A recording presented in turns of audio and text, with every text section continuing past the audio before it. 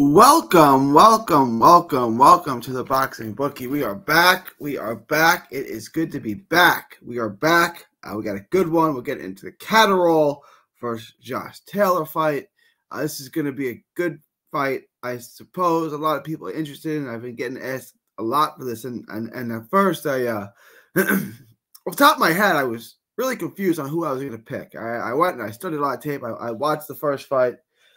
I'm not confused at all anymore. I think it's pretty clear, and I think this is a good fight to make money on. Let me know what you guys think. Before we get into that, please like, share, and subscribe. Follow 3D Boxing blog, all forms of social media. The Boxing Bookie comes at you for every single major fight, showing you how to consistently make money betting on the sport of boxing. The odds makers, the bookies, they don't know what they're doing. I do. Join the Patreon. Link is in the description. Or it's in the banner below. It's in the little ticker below. Just $5 a month, gets you a lock of the week, gets you all the great perks, gets you the free t-shirt, ask the book anything, ask me to handicap a fight. I will show you how to make money on that fight. Again, we make money every single week. The odds makers, the bookies, they don't know what they're doing. I'm going to show you how to consistently make money. Also, subscribe to the channel, Texas Boxing Scene on YouTube. Texas Boxing Scene on YouTube. All proceeds go to autism research and recovery. Sorry about that. Texas Boxing Scene on YouTube. All right. Let's get into this fight. Catterall, Josh Taylor. The first fight, I thought Catterall eked it out. I wasn't in the travesty camp, although I did think Catterall won the fight. He got the knockdown. They both had a point deduction. I had him winning by a single point. I wasn't in it was a robbery, although I did think Catterall won. I thought Josh Taylor could have done better, which is why I was kind of torn for the second fight. I'm not. Catterall is good mobility. He moves well. He moves really well. He's a high IQ fighter. He's got a nice jab. It's an educated jab, and he uses it to get his way in. Good head movement, good lateral movement. He doesn't sit still a lot. He's not an easy target to hit. He changes levels offensively really well. He's just a really good fighter. He's a very, very good fighter. Like, whoever taught him how to box taught him really well. He checks so many boxes. He's sharp and accurate from the outside. Like I said, the jab is really sharp. He uses the ring well. He'll use every square inch of the jab, even though he's not lightning fast, right? He's not Shakur Stevenson, but he knows how to use the ring. Really nice counter shots. Really, really good counter puncher. The straight left, he counters with the straight left really well. Circles, uses the ring. He's a high IQ. He knows how to win rounds, and he can just start putting rounds in the bank just like with his brain, with his know-how, with his jab. He knows how to score. He knows how to avoid getting hit. He's just a guy that's difficult. Now, he's not the biggest puncher in the world. He's probably not going to score a knockout against Josh Taylor. I like this fight to go the distance. I like it a lot. But you have a guy, he knows how to use his jab. He knows how to counter. He knows how to put his punches together. Sharp, crisp 1-2s from the outside. Can get on the inside, can work, can get out, can make you miss without running, without holding.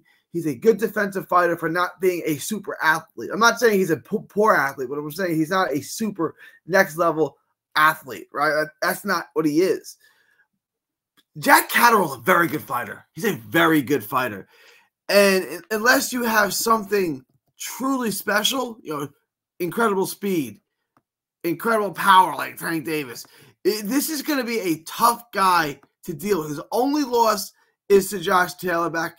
It's already over 2 years ago in late 2022. He's won a couple of fights since then. He beat Darrell Foley convincingly, and then he beat Jorge Linares, and I thought was a great fight for Linares. He was competitive in the fight, but he ultimately came up all short. I was not high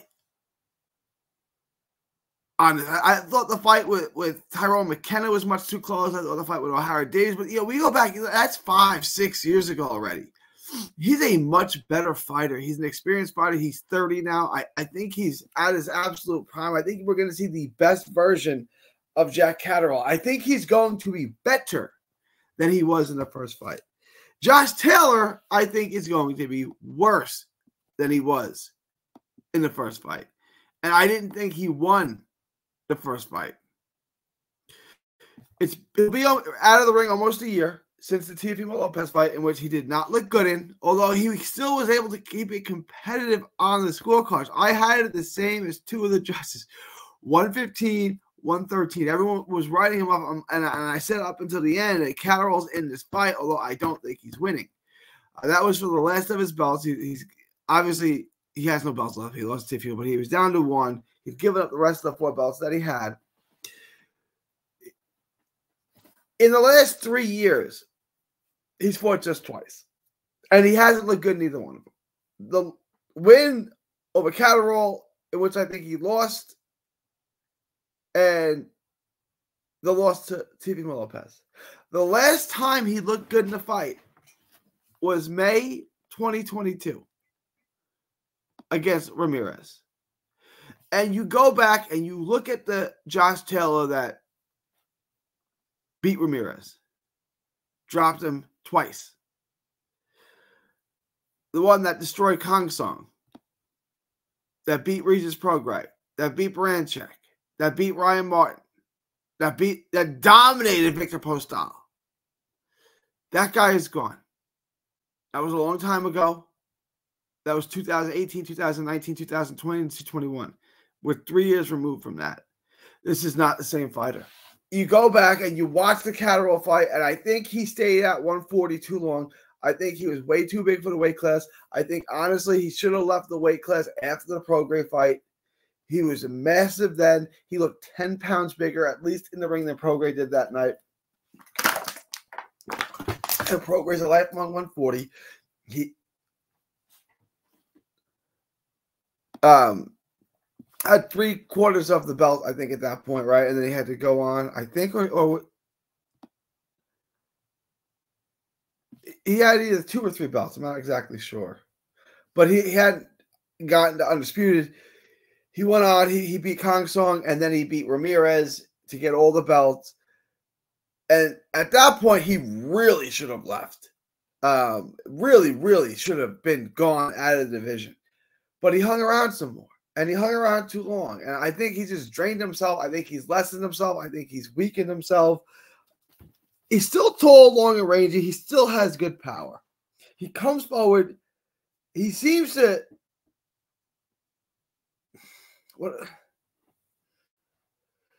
throw 2 targets instead of through targets now. It's just you can see he's a fighter in decline. He's not a huge volume guy, never was. And now he seems to get gun shy. Like he's unwilling, like he's lost a step in his speed from training himself, and he's afraid to really let his hands go like he did in the Prograis fight and the Ramirez fight and Victor Postal and things like that. He's not really accurate. He was never really a great outside fighter. He knew how to use his reach and his jab to a degree, but even in those fights, he did a lot of his work despite being tall long. He did it on the inside where he's heavy-handed. He still has the jab and he still has the range. He's still a good fighter, right? I'm not saying he's not. He's still a good fighter. I just don't think he's as good as he was the first. He's not as good as he was against Ramirez, which was 3 years ago. He was 30 then. He's 33 now. I think he's just fought in that division too long. He's weight trained. And he shows his shots. He telegraphs his punches. He's a little bit slower. He's not as accurate. He's easier to hit. He just looks a really good fighter. I thought in 2018, 2019, 2020, 2021, he was a great fighter, a pound-for-pound fighter on a Hall of Fame trajectory. I said he was when he beat Regis. He's the best Scottish fighter of all time. This is not me dumping on Josh Taylor. I'm just saying I think he did not do his career any justice staying at the weight class beyond 2019, especially beyond 2021. The Ramirez fight, he was in the pound-for-pound discussion. He was probably in your pound-for-pound top 5, and he deserved it. He should have left and gone to 47. I don't understand what he thought Jack Catterall was going to do for his legacy. He should have just gone and he should be at 147 now, and he's going to kill himself to make the weight again. I just think it's going to get worse and worse and worse. And it's a shame, too, because he was such an excellent fighter. And I think this weight cut, just like it did to Errol Spence at 47, lessened him. You know, like, just, he could have carried his power and skills from 40 to 47. I'm not saying, I think Jack Catterall's going to win this fight. Obviously, I think Jack Catterall's going to win this fight. So let's get into the odds. Again, I still think Josh Taylor's good. He's still good. He's still a smart, savvy fighter with range, with a jab, with some power. He's still a good fighter. But here's what we're going to do. We're going to take Jack Catterall on a money line. It's minus 150, so we're going to make $67 on that. And we're going to take the over. I don't think Catterall stops him. It's not the kind of fight it is. I'm making this sound like Catterall's going to wash him. Catterall's going to win the fight. And I think he's going to win it clearly this time, so that they can't take it from him. And I'm not one that thought it was a travesty in the first fight, but I think he's going to win the fight. He's going to win it convincingly. He's going to win it on points. So we're taking over 10.5, which is going to make us $34 on a $100 bet. And we're going to put the money on the money line on Catterall, who's minus 150. That's going to make us $67. So we're going to make about $102 on a $200 bet. It's pretty good odds. Again, if I'm wrong, I think Josh Taylor wins on points, but I think this fight's definitely going the distance. Let me know what you guys think. Leave your thoughts, comments below. We've got a little hedge here. We got a good bet on Catterall on the money line that I like a lot. Let me know what you guys think. Leave your thoughts, comments below. Please like, share, and subscribe. Follow 3D Boxing, 3D Boxing Blog on all forms of social media. It is May 23rd, 2024, from Texas to the world. Thank you, and God bless. Don't miss a tweet, post, story, or video. 3D Boxing is on Twitter, Instagram, and Facebook. Hit the subscribe button now to stay inside the ring.